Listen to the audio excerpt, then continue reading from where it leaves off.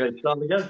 Yeah, what is going on, guys? Welcome to the Wednesday night live stream. Today, I have Jason Mack on today. Now, Jason, you run Max Reef Dino Group, so you have been helping a ton of people ID, fight, and beat dinos in the reef tanks, which is pretty awesome. And it's really cool to see you doing that. I figured you'd be the perfect person to drag on tonight. We actually started chatting and forgot to hit go live, so go live number 2. So how are you doing tonight, Jason? I'm doing fine. I'm great, thanks. It's the middle of Excellent. the night here, but I'm still awake. Yeah, I appreciate the 1 a.m. joining on your side of the pond, so much appreciated. Yeah. Perfect. Last one of the year. That is true, actually. This is the last live stream of the year. So, So excellent. nice. Yep, I know. So, the good fight with dinos. So one thing that we were chatting about is why we're seeing more dinos lately. Because I know back in the day you didn't really hear about it. This year, I feel like there's dinos popping up left and right. Phil in the comments, Reefkeeper, what group? There is a link in the description to take you to his group. So make sure to check that out later, because a lot of the stuff we're pulling and using resources will be linked in his group. So what do you think the main reason that we're seeing dinos now in the last year or two versus 10 years ago where you never heard of it? I think it's probably the advancement of LED lighting and the technology and the, the new foods, the superfoods, the super everything that comes out to feed the tanks for spot feeding. Tanks are running too clean. Everybody's trying to keep the nutrients so low, and especially with new tanks, with people who don't test enough on the tanks, and Mm-hmm. and also coming out of a cycle with starting with dry rock and not having any nitrates or phosphates in your water. You're Yep. just going to open it up. This is the environment that where dinos thrive. Mm-hmm. So mainly thrive with a lack of nutrients. Usually it could be an imbalance, but usually something's bottom out. It's been zero. Fresh new rock, no bioload, anything on it. There's no nutrients for it to really work with in the first place. John Reefer Vermont, thank you for the super chat. So we're going to have basically no nutrients. That's why most dinos start, or there's some crazy imbalance. Yeah, you can also get it when it's high nutrients. It's an imbalance. Yeah. So So I usually it's zero nutrients. mhm. Now, do you think having like phosphates really high and nitrates low, for instance, like having the balance kind of teeter topped in the other direction where it could be an issue? Well, then you're going to see different things happening. If your nitrates are low and your phosphates are high, you'll probably end up with cyanobacteria. Mm-hmm. Yeah, fair point. No, I have seen many tanks where they've had cyano and dino at the same time. Yeah, and hair allergy as well. Yeah, I've probably seen them all. It's Mm-hmm. in it's the different. It's the state of the health of every tank is different. Mm-hmm. No, for sure. And with the first year of a tank, usually you're having a bit of a battle to get things stable, and it takes a while for things to settle in. I find, people have one issue and they throw some chemicals at it and it abolishes that, but then you might be killing off other bacteria, and you're basically doing like a seesaw fighting until your tank stabilizes as it kind of matures. And that's why I kind of see it come up a lot more, at least in the first year or so of a tank. Yeah, So now, one big question: when people are trying to battle dinos, whatever you want to call it, they it helps to know what kind you have. And I know that's usually a hard part for a lot of people is IDing their dinos and knowing which one they actually have. yeah. So ideally, you're going to want to have a microscope to be able to do it properly, or have a friend with a microscope, or some way to look at it. I know I personally just ordered a fancier microscope to play with. I was trying ID stuff with this little guy, but it's only 200 times. It's not quite enough. So you ideally want about a 400 times in order to get close enough to see the cell structure and really get an idea of what it is. Yeah. Yep. Um, okay, so first thing to ID it. Now, the three most common ones. You actually had a really good PDF I was looking earlier. We kind of called out the three most common dinos that you see in most people's tanks. Do you see the other ones very often, or is it like 90% of the time it's those three? To tell you the truth, we see them all. Mm-hmm.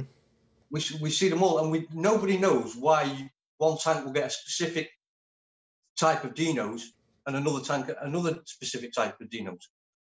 And this is one thing that baffles everybody. Now, what's your theory on what brings out the dinos in the first place? The theory at the moment that for the dinos is that dinos are expelled zooanthelia from corals that have too much light or have been stressed, and then they mutate to survive, and they turn into dinos. So we find this, I suppose you find it more with older tanks, with more mature tanks. They think that there's certain trace elements that will inhibit the growth of fast-growing algae, hair algae, or cyanobacteria for pathogens and for dinos. And it's things like iodine, zinc, nickel. And when these things are out of balance, then dinos can thrive, and zero nutrients is the trigger for it. Yeah. There's dinos that are in every tank. They're part of the ecosystem. And there's a bazillion different types of them. I mean, it's in the corals. It's in like everything. Yeah. So it's in everything. Marine velvet is a type of dinos. Really? Yeah. Good to know. Okay, so reef mythology zoanthids. Do you really think phosphate nitrate that caused this and let it out of hand, or the starvation of other bacteria that actually eat dinos and cyano? I'm sorry, I didn't quite catch your question. They're basically asking if you think it's really the cause of phosphate and nitrate getting out of hand, or is it starving out other bacteria that would normally outcompete the dinos? I think it depends on the state of the health of the tank, as opposed to a new tank, as opposed to an old tank or a more mature tank. And a new tank isn't likely to have the trace elements out of balance so much. So then it's probably going to be because of zero nutrients. And a more mature tank that might struggle with dinos and getting rid of them and having them repeat again, coming back and going, then it's more likely to be probably an imbalance in trace elements, the halogens and the metals that you need to correct. Okay. So it could be nutrients, it could be trace elements, but at the end of the day, something's out of whack, something's out of balance in your tank, and that's kind of gives a situation where it could potentially thrive. Yeah. Now, okay. Now so the three most common ones, I'm going to butcher the names, but there is Osteoprosis, Ostriopsis, Protocertorum, Protocentrum. Okay, and Amphidinium. Amphidiniums, yeah, Amphidiniums. Perfect. I like it. Okay. Now the tricky part with some of these, a lot of dinos you can battle with UV. Some of them, right? Now, which one of the three is the nasty one that doesn't play nicely with UV? There's two. There's the Amphis and the Protocentrum. Okay. And the Coolea and Osteopsis, they migrate into the water at night. That's why UV is effective on them. But Protocentrum and Amphibians, they migrate into the sand and into the rocks. So obviously UV is no good. No, that makes sense. And that's a little bit of a bugger. I know the ones that I personally had in the past, UV helped knock them back pretty quick. So that was osteoporosis, I guess, then. I mean, you can try and force them into the water column, but it's difficult, and it's always going to be a battle. And most times, 9 times out of 10, it doesn't work. Or we find it doesn't work. The results aren't there for it. Yep. Okay, so one method that I've read about recently is like raising up the temperature. Have you found that to work, to raise your temperature above 80 degrees? Again, some people say it works for them, but really, in my experience of what we see on the groups, is for every one person who says it works, there's 9 people who say it doesn't. And nobody can say on which type it works. We think it's probably going to be Osteopsis, which is the easiest to deal with, although it's the most ugly in the tank. Yeah, but the easiest to deal with. And that's kind of like the snotty looking one that tends to get little bubbles in it. And Yeah, all over, everywhere, on glass, corals, rock, sand. Glass too, eh? I haven't had it on glass. I've always just had it on corals, like mainly Pump, zoas and rock. your wave pumps, your heaters, whatever. Yeah. Now, with your are all dinos toxic, or is it just certain ones that are? Because I know certain ones can actually take out your cleanup crew if they eat it as well, right? Yeah, the amphibians aren't the least toxic, almost no toxins. And Mm-hmm. for them, we find that some snails, graziers will eat them. Yep. As long as they actually get rid of it and doesn't take them out, it's a good thing. We've also seen under the microscope that Tisbe pods eating dinos. Nice. It's been actually observed. Oh, very cool. Oh, I've seen the lights have gone out on my tank now. Oh. Curses. Okay, so dosing phytopods and pods can actually help because some of them will eat certain types of dinos. Yeah. Now, But it's also going to support your microbiology of your tank. The phytoplankton is the start of the food chain. Yep. It feeds everything above it, and next to the line is copepods and that sort of thing. So you want to get a good base of it in. Biodiversity is the key in the tank. This is true. And it feeds everything. At least whenever I've dosed live phyto, I've just seen explosion in pods, everything else. It is their essential food source. And if they're helping eat your dinos or anything else, you're basically expanding your little army of dino munchers. Yeah. Now, what would be kind of like your top tips, I guess, for someone fighting dinos? If you don't have a microscope, say, and you don't know what kind it is, ideally you want to ID it so you know the best plan of action. But it's just like as a general scale, is there any type of methods that work against all of them or most of them? The advice we give is, firstly, raise your nutrients if they're low. That's always going to be the first step, even before identifying dinos, is correct your nutrients if they're low. Yep. Then you want to be running activated carbon for the toxins. You can reduce your lighting schedule, run more blues and less whites, and with peak time of 5 to 6 hours on a day. Dosing phytoplankton, copepods. You can try raising the temperature. So that's a good general basis if you don't have access to a microscope, is just kind of start throwing the kitchen sink of methods at it. Yeah. No, perfect. Now, if you do know what they are, actually, I'm just going to pull up a couple little clips here, just so you guys know. So the Ostropsists. So I pulled a couple clips that were kind of linked in there off of YouTube just to see if you get an idea visually of what they look like. You probably won't see my screen share right now, but the Protocentrum, and the one that starts with an A. The ones that are spinning, that's Ostropsis. Yeah, so Ostropsis, those guys actually, they spin around a little more. So another way to ID them. The Ostropsis are almond shaped. They have a point, like you can almost see like a white point on one end, and they spin around their axis, point inwards. That's why Ostropsis are the easiest to ID. You can tell them just by the shape of them and by the movement. So the movement is actually fairly important in IDing them. And this is something I didn't realize until recently, is if you're just see the shape of it, you don't know it moves. Like one thing that actually, I already forgot the name of it, what I thought was potentially dinos was whatever starts with a C. I'm terrible at these names. But it's because it wasn't really moving around, right? Where if you look at that guy and it's cruising around, spinning around that point, is a whole different way to kind of ID it. So if you are looking at a microscope, pay attention to the way they move, because that really helps you ID it further as well. So 40 times microscope's kind of the sweet spot if you are picking up one. That's enough to kind of see the cell structure and see it clearly. Anything further is probably overkill. Anything less than that, you're probably not quite getting enough resolution to properly ID it. Well, then you're going to be looking at the movement, and hopefully you should be able to see from the movement which type it is.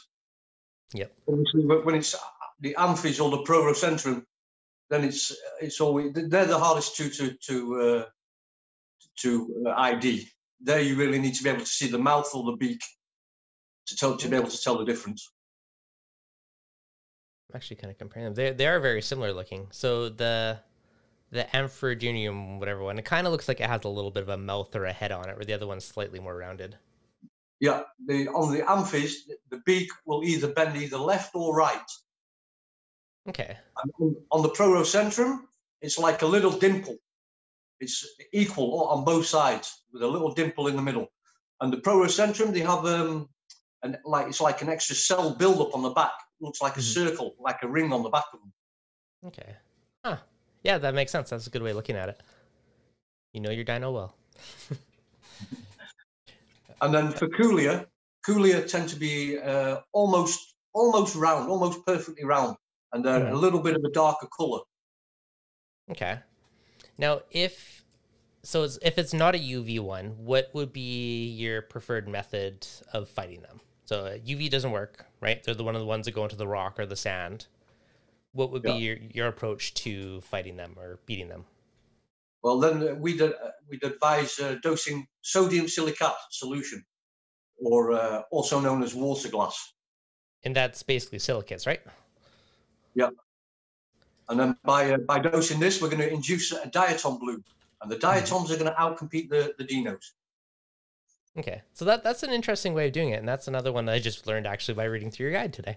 So that's kind of cool. So you're using diatoms to outcompete it. Yeah. And it's funny because I see so many people trying to like remove silicates, and now you're like, yeah, just dump them in, they'll be fine. Yeah, it's not as easy as that. Yep. Now, so a lot of things in the tank will also eat those silicates, right? Like sponges and other stuff. So figuring out how much to dose is basically you're trying to force a bloom of it, right? Yeah. Now, basically you can't crash a tank from overdosing silicates. The only the only thing that happens is your alkalinity will rise slightly. So you have to keep that.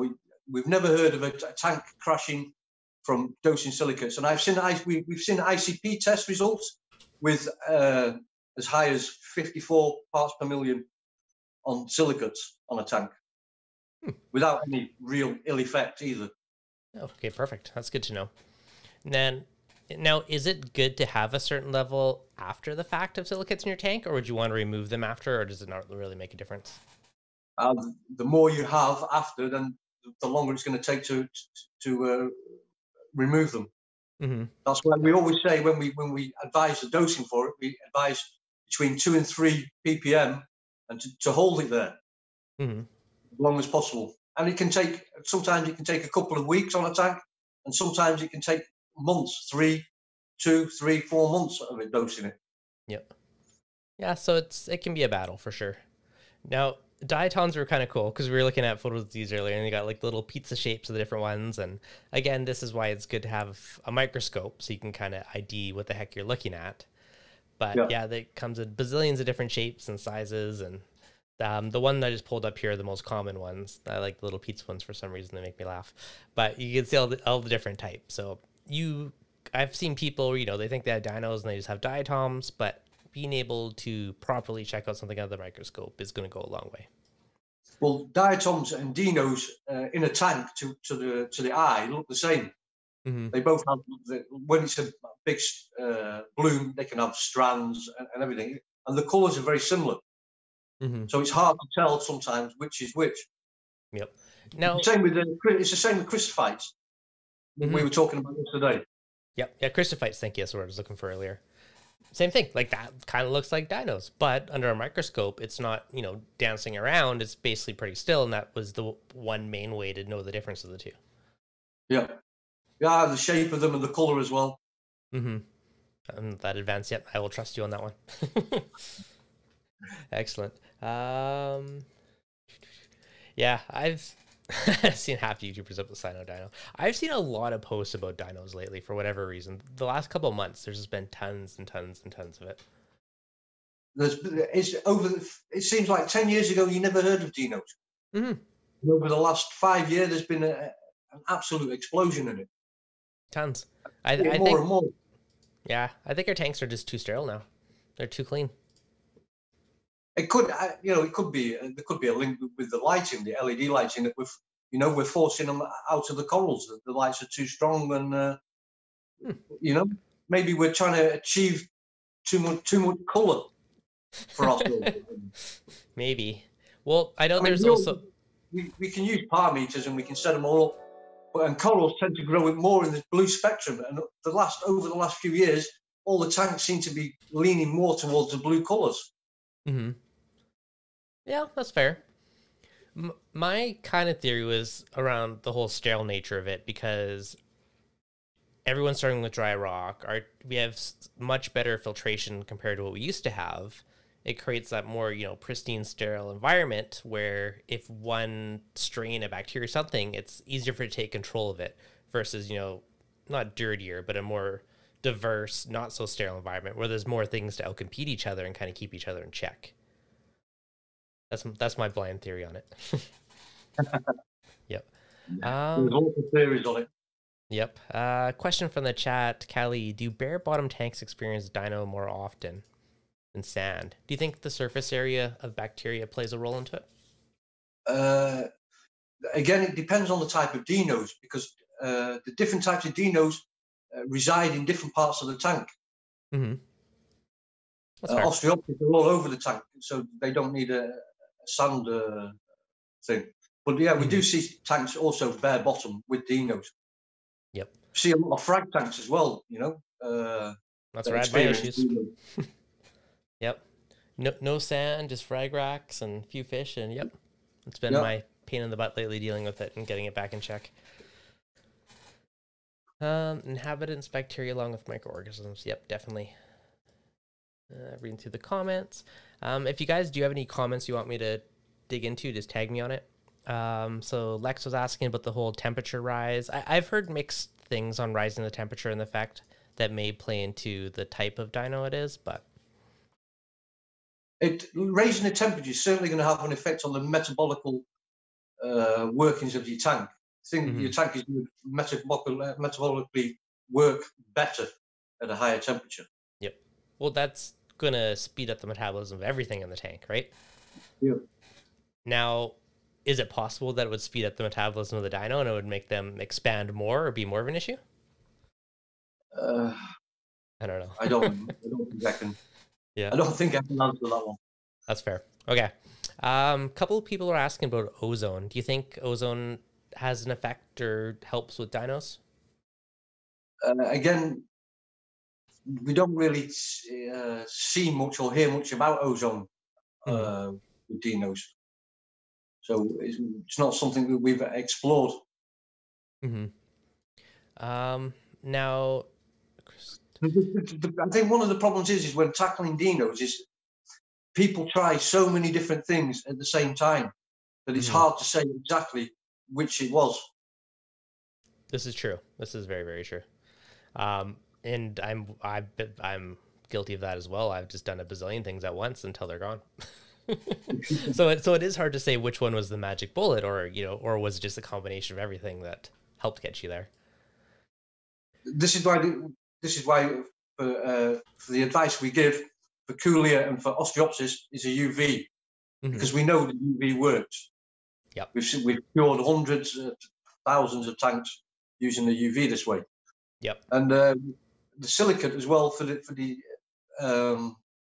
amphibians and the Procentrum. Like there's lots of products out there. You have Dino X, you have Dr. Tim's Waste Away, all these, and most of the time it's nitrifying and denitrifying bacteria. Yep. Yeah, I believe Dino X is is a feed for dinos where they eat up so much that they can't eat anymore. Really?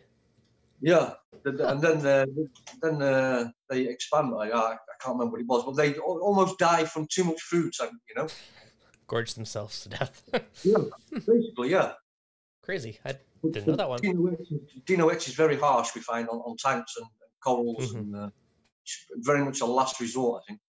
Yeah, no, I would agree on that one. It does seem a fairly harsh one. In the past, I've done the whole waste away, and I've done that with the vodka dosing. I've done that method, which seemed to work, where you're basically using denitrifying bacteria or a different bacteria and you're feeding a carbon source like a vodka to basically up their little army of fighters that fight outcompete it that way. Carbon dosing can also feed dinos. Mm-hmm.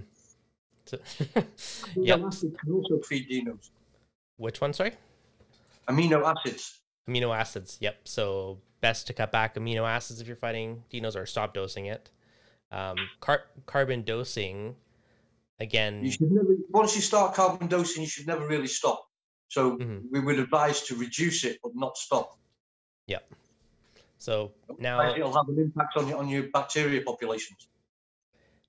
Now, if you are carbon dosing, though, I'd say that's kind of the time when you'd want to do something like a waste away or something where it is a known bacteria dino fighter, right? Because then you're helping to up those numbers as well. The problem is, if you've got no nutrients in your tank, there's nothing to produce, or there's nothing to work. They've got nothing to work for. That's true. So nutrients in check first. Make sure nothing's bottom out. Make sure you're in a reasonable balance. Now, Callie was asking, how do you calculate how much UV wattage you need? We calculate it's 1 watt per 3 gallons, or 12 liters.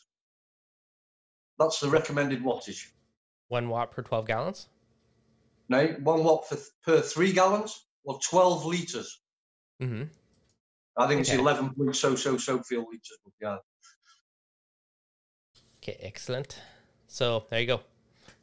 Good ratio for it. Bigger the better, to be honest. If you can. And flow through the UV is very important.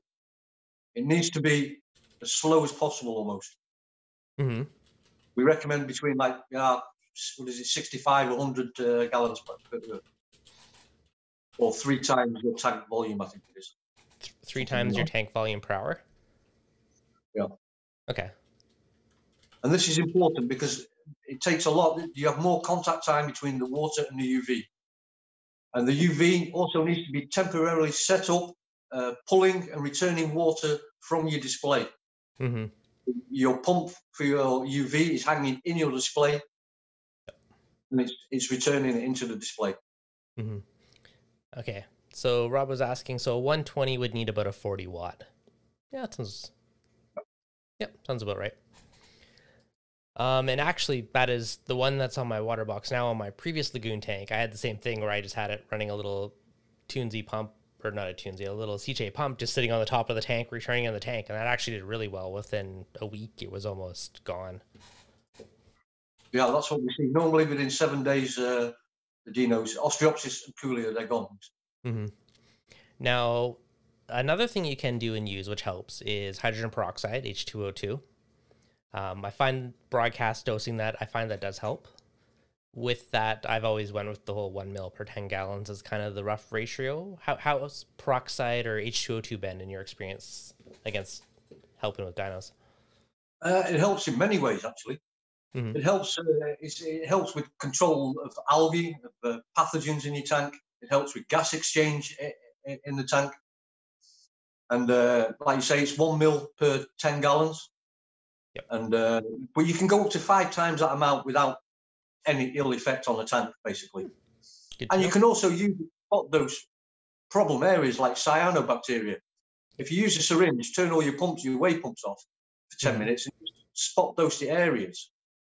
It'll take care of the cyanobacteria. Do small areas at a time.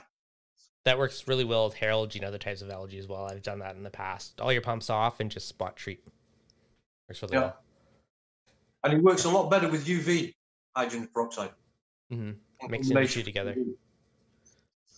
Do they have any, like, I mean, running them both is obviously a benefit, but do they have any interaction with each other? Like, does the UV affect it, or just the fact that you have both of them helps?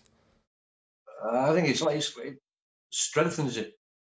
Really? Nice. The hydrogen peroxide. Yeah. I had one of my buddies just had peroxide on a doser every day. He's like, yep, love it. Tank's cleaner, never have algae. Has based his own little ORP kind of dosing in a way, which worked well. If you're dosing a lot of it, I would advise dosing extra bacteria, because obviously it kills indiscriminately, kills good bacteria as well as bad bacteria. Now, this is true. So any of these methods that you're doing that's broadcasting the whole tank, you are going to affect the good stuff and the bad stuff alike, right? So that's a very good point of dosing something like Microbacter 7 or some kind of denitrifying bacteria to make sure you're keeping your good bacteria levels up. And when dosing something like MB7, it's always, always good to keep your nutrients in control, because it will reduce nitrates as well. Mm-hmm. Nope, very, very true. So something you got to keep an eye on it. And it's a fine balance between your nutrients and mm-hmm. Now, another thing that I thought was kind of interesting too was with more older established tanks, they're saying the imbalance of trace elements can actually result in dinos as well, from either overdosing something like completely extremely high levels, or same thing, bottoming out on something can potentially do that. That same imbalance can have an effect. Yeah, plus the amount, depending on the corals that you have in the tank, the amount of trace elements that are taken up by the corals as well is going to be at different rates. And it's so easy nowadays just to say, okay, yeah, trace elements, we're going to dose trace elements. Yeah, okay. Everyone says dose strontium, dose iodine. And to do it blindly without properly testing for it is going to lead to problems. Yeah, and hobby test kits really aren't very good at trace elements. That's something where you kind of, if you are going to dose it, do those periodic ICP tests and make sure you're not way out of whack on any of your dosing, and make sure you tweak it accordingly. Yeah. Do you dose trace elements in your tank? Sorry? Yeah. Do you dose them? Yeah. But I do regular ICP tests, and I dose according to the ICP test results. I just put them on a low dose on the doser, so I'm going to give it a month and send off an ICP test and see where it is and make sure nothing's crazy skewed. Hopefully. I've actually just switched from Triton, other methods, over to Fauna Marine Falling Light. Mm-hmm. So I'm still trying to work it all out a little bit. Get her tweaked back in. Yeah. Nice.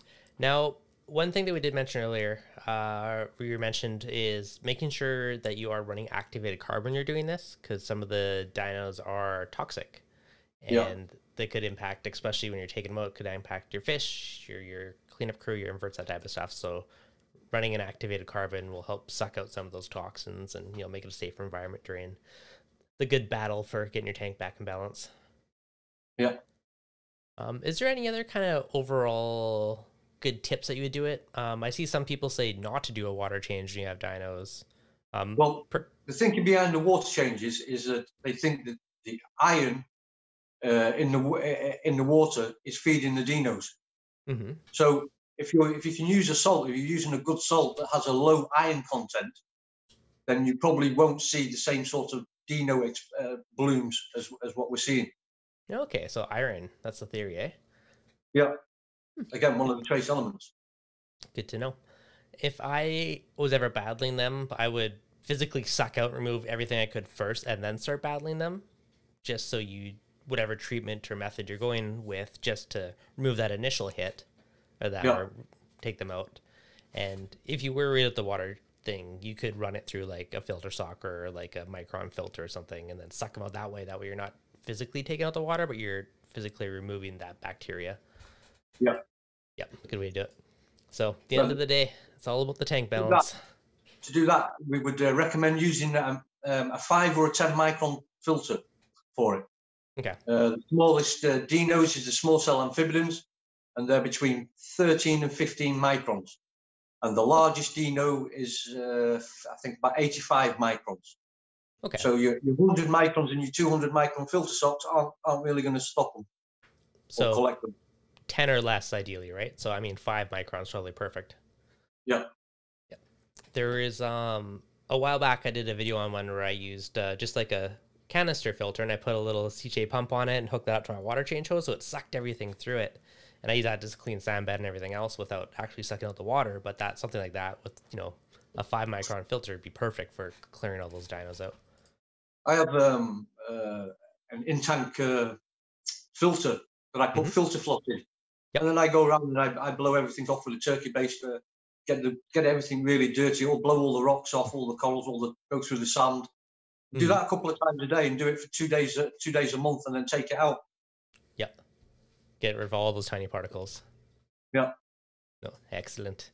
Now, is there any other, can you think of any other general methods or remedies, I guess, or ways to kind of think that we haven't talked about that's important when dealing with dinos?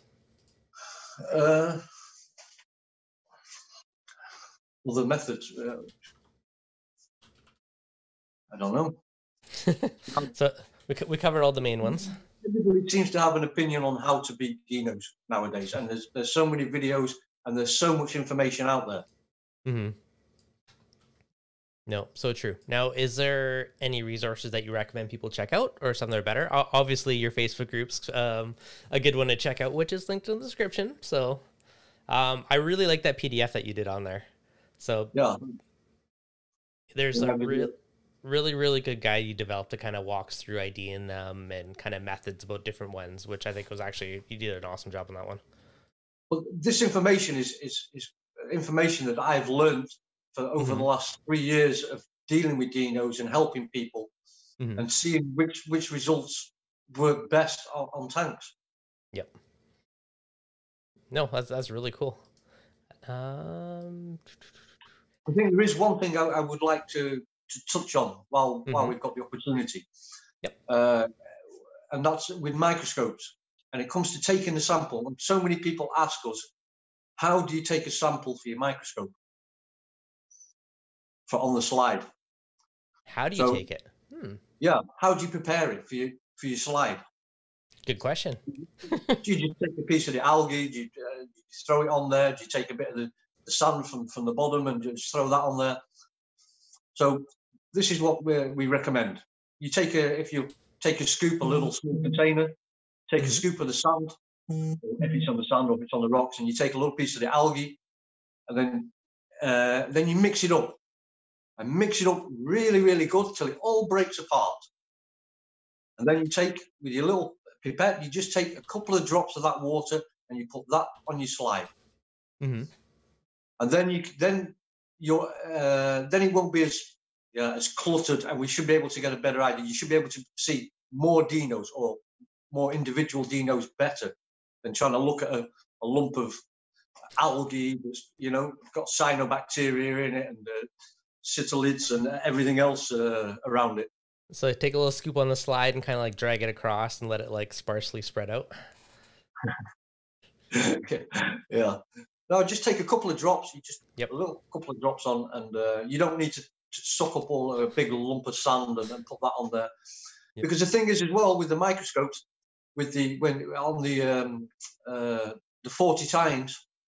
On the better microscopes, I should say, they're spring-loaded. The lenses are spring-loaded on them. And that the reason for that is because when you're looking at the sample, the lens has to go so close to the slide that it's almost touching. And this is where people find it hard trying to dial it in and see and, get it in focus. And now, do you put a slide cover on your sample when you do it? Yeah. Yep. Okay. So little tiny drop on there, slide cover on there, and just as normal. Yeah. Now, this is probably completely unrelated, but I was looking online the other day because I just ordered a microscope. But you can get slides that have a little tiny divot in it so you don't squish whatever you're putting on there for something a bit bigger, which is kind of funky. A little concave bottom. Yeah. I don't know if those are... for them, but I don't know what it is. Yeah, I just have the straight up flat ones. Excellent. So, can you over UV a tank? No. I don't think so. Yeah. No. And the myth with this as well is you hear this as well a lot from people who say, yeah, but a bigger UV and it's going to kill everything in your tank. But most of the good bacteria is not free floating. It's all in your rocks and it's in your sand. Yeah. There is a small percentage that is free floating and might go through the UV.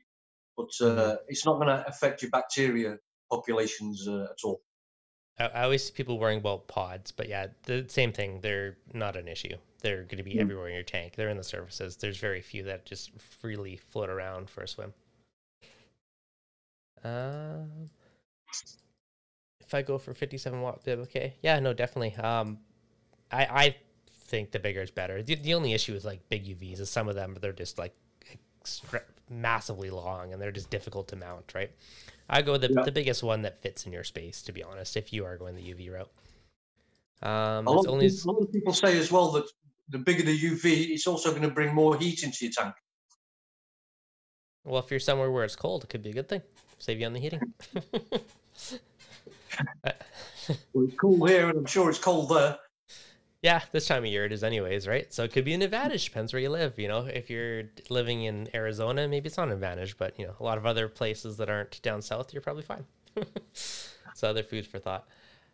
So peroxide dosing, that could be a good one. UV definitely helps. Fighting it with other good beneficial bacterias like Mycobacter or waste away, again, is going to help. Yeah. John, you just saved me a redo of my UV. Thank you so much. You're welcome, and thank you, John. Never had dinos down the road. Is it common? If you have an older established tank, you're probably fairly safe. But in newer tanks, I find I see a lot more, and more so the past year or so. A big enough UV become a tank heater. There you go. Perfect. What about using a home system versus an aquarium system for UV? The biggest thing, if a tank one, you need to make sure there's no metals inside of it. I've seen a lot of other ones where some will have like blades, scrapers, and different things in there, and that will rust or leak over time. So just make sure there's no metal in it. Other than that, I mean, a UV bulb for sterilizing water or aquariums, the same thing, right? But it's what's inside of it. Make sure there's no metals. No stainless steel ones. Mm-hmm. Yeah, all plastic and the crystal glass, and you're fine. Perfect. I don't know. I don't want to keep you too late because I know it's almost 2 a.m. for you over there. So I definitely appreciate the late night coming on. Got all spiffed up and everything. It was a pleasure. Yeah. This is an interesting question. Can dinos be transferred to another tank via a frag plug or a cleanup crew? Yes. Now, you could definitely introduce it. However, if your tank doesn't have some kind of weird balance, it's likely not going to take hold. And like if your tanks, everything else is happy, you're not likely going to cause a dino outbreak from just it being on something. I mean, dip your corals, give it a rinse anyways. You should be doing that. A healthy tank will keep dinos in check. Yeah. It's the same. It's the same with ick in a tank as well. A healthy tank keeps ick in check. Yep. And when you look at a sample from your sand, you'll probably always find ick on a sample at some point. Mm-hmm. Again, they're in every system. It's true. Any surface that you can put the little cysts on it could easily be transferred. So I mean, if your tank is everything's a balance, it's happy, most things aren't an issue, right? It's when something is out of whack, then one of those little pests can take over. If you get the right conditions to thrive. It's the biggest cause is zero nutrients. That's always going to be the first thing we ask when somebody comes on and says we've got dinos. First thing we ask is what's your NO3 and your PO4. Mm-hmm. So what do you recommend most people keep their NO3 and PO4 at? Okay, I would recommend. We recommend in a ratio of 1 to 100. Mm-hmm. So for every 1 NO3, then you have 0.1 PO4. Okay, that's a good way to do it. For a mixed reef, then we would recommend between 5 and 10 ppm NO3 and 0.05 to 0.1. Okay, PO4. Perfect. So good happy ranges. Obviously, you're going to be under them limits a little bit. Mm-hmm. So as long as you're in the happy ratio, right? Nothing's bottoming them out. The other one I've seen too, where stuff has popped up, where they've had like the opposite teeter-totter effect, where maybe they're really no nitrates, but they have really high phosphates, right? It's just something that's completely out of balance. I've seen that come up too a few times for other people talking about their dinos. Normally, we just advise people to dose them. I mean, there's so many different ways you can turn your skimmer off. You know, run your skimmer less. You can feed more, but it's very uncontrollable, and it takes time. So normally we just recommend dose either nitrates or phosphates and get them in the system, get them registering so that you can see them and that they're there, and then start dealing with the dinos. Now, if someone is dosing a product, what have you used or what do you recommend they dose? Is there anything specific normally or just any aquarium branded nitrate phosphate? I think that's going to depend on, I guess, which continent you're on. Obviously, Fair over enough. here in Holland, yeah, you know, we don't have the same products as you guys do. Only unless we're trying to import it, but it's you know, Yeah, it's makes sense. yeah, the cost then is not really effective. Yeah, okay, that makes sense. Port Wolf was asking, will amphipods and isopods eat dino? Amphipods and no, so up to now it's only the Tisby pods that we've seen eating dinos. Okay, oh, good to know. And one other one. Oh, this is so someone was I lost it, but they're asking about algae or caulerpa. Do you think a refugium plays into a big part of potential dinos or beating it or fighting it out? I mean, again, it depends on your nitrate and phosphate levels, but Yeah. If it's stripping the water for your nutrients too quickly, then you're going to open yourself up. So reduce your lighting on your refugium. Easy way Take to some out. pull out Yeah, less. remove some, take some out, put less in. Yep. Petimal Life Super Chat, thank you very much. Have a fantastic 2021. Definitely will. All right, I think we covered most of it. I feel bad because I know it's like 2 a.m. for you. So definitely check out your Facebook group. The link is in the description, and that PDF you did an excellent job on that. So it's a really good guide. So I might even link that one, but just check out the link in the Facebook group. It's easier to find. Yeah, it's in announcements. Perfect. Beautiful. All right, sir. I appreciate it. I'm going to let you go to bed, but I really appreciate you coming on today. Thank you, Jason. No problem. It's been an absolute pleasure. Yeah. And you know, we wish everybody a happy and a healthy and a safe 2021. Hopefully COVID-free and Dino-free. Yeah, Dino-free, thriving reef tanks. Definitely last live stream of the year, so Happy New Year to everybody. And yeah, enjoy those reef tanks. If you enjoyed it, as always, hit the like button. Check out the links in the description below, and I'll